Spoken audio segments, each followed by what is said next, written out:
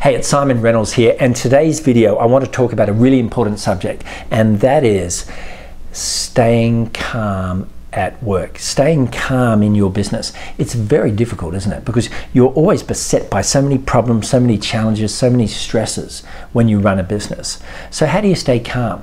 Well, when I coach people, I look very deeply into how to keep them in optimum state so that they're outstanding CEOs, they're outstanding entrepreneurs.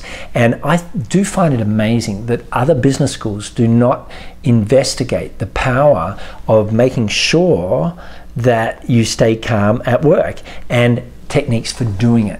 I spend a lot of time on this, and I want to take you through 4 techniques that can really help you stay calm and zen and collected and effective when your business is a stressful environment. So the first one is to center yourself before you go to the office. You know, if you are getting ready to go to work and you're getting stressed about what's happening at work, often by the time you walk into the office, you're kind of wound up. And if you just take a few minutes each morning before you go into the office to center yourself and collect your thoughts, then you'll find that the state that you bring to your work is much better, more powerful, and will lead to better results. So how do you do that? Well, I've got a whole lot of techniques, but let me give you some simple ones now. The first one is to spend a few minutes at home before you go into work, or at a cafe or Starbucks, whatever, before you go into work, and just reconnect to your goals. What are your goals for your business? And what are your goals for today? Just think about that for a moment each morning. Also, what kind of person do you want to be? What's the best you? What type of character do you want to be? How do you want to be in meetings today? How do you want to be when you work? Just spend a minute or so getting clear about that.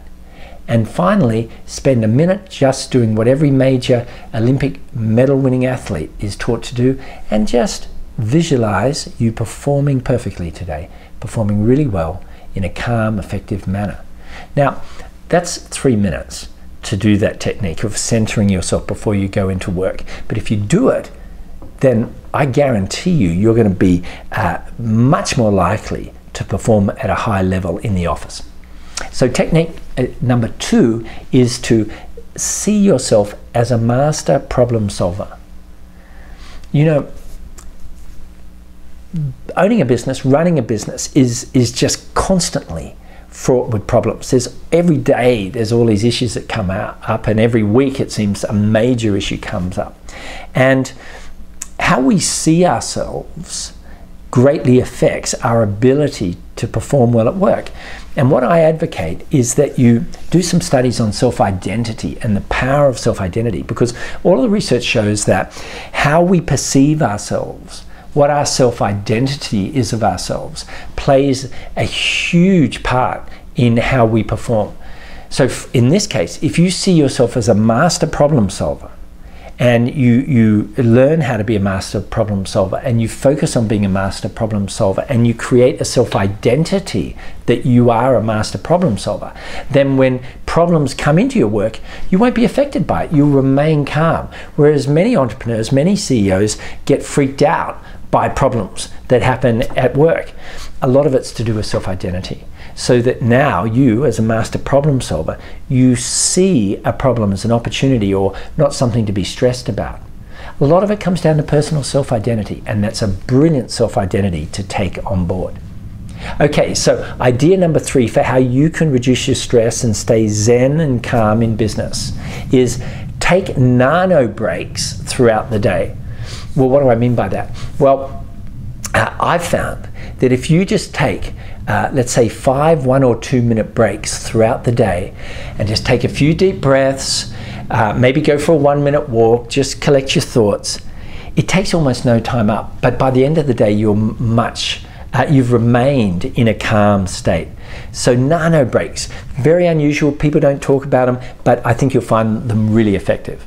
And finally, tips to be super calm at work is choose to be happy. choose to be happy. Now, what do I mean by that? Well, believe it or not, a lot of research indicates that happiness is largely a choice. So you can literally just say, you know what, even though my business isn't going well, or even though I'm irritated by this, I choose to enjoy this day. I choose to be happy when I'm at work. And if you look at the UK expert Dr. Robert Holden and his work over the last 20 years on the power of choice and how making the choice to be happy actually affects your happiness, it's very, very powerful. And so just try that on. It may be a bit of a stretch for you, but literally say, you know what, I'm not just going to do a good job at work, I'm going to choose to be happy when I'm at work as well. Because more than most people think, happiness is just a choice.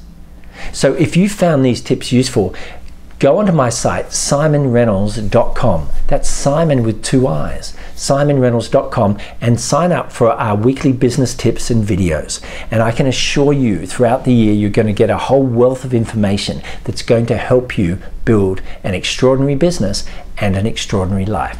Go to simonreynolds.com and sign up today.